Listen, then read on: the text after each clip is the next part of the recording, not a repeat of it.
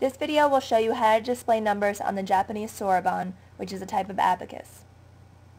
The soroban consists of an upper deck, which contains the heavenly beads, which are worth 5 each, and the lower deck, which contains the earthly beads, which are worth 1 each.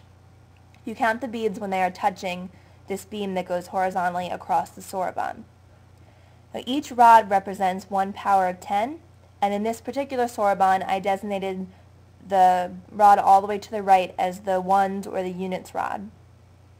Now, these small white dots are a feature which is unique to the soroban in that they designate potential unit rods.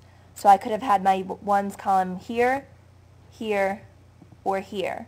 So if this center rod had been my ones rod, then this would have been the tenths, hundredths, and thousandths column. That way you can display decimals as needed. So if I'm going to count to 10 on the soroban, I would first move up a single earthly bead for 1, and then 2, 3, 4.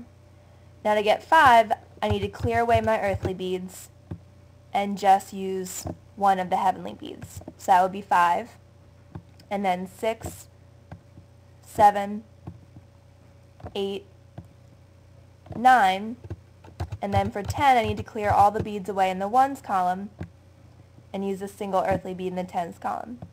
So that would be for 10. Then if I'm going to continue by counting by tens, I would have 10, 20, 30, 40, 50, 60, 70, 80, 90, and then 100. Now if I want to display 264, I would need 2 beads in the hundreds column, 6 beads in the tens column, and 4 beads in the ones column. So this number would be 264. Now if I wanted to display 5,027, I would need 5 in the thousands column, nothing in the hundreds column, 2 in the tens column, and then 7 in the ones column. So now if I want to display 1,236,849, I would need 1 bead in the millions, 2 in the hundred thousands, 3 in the 10,000s, 6 in the thousands,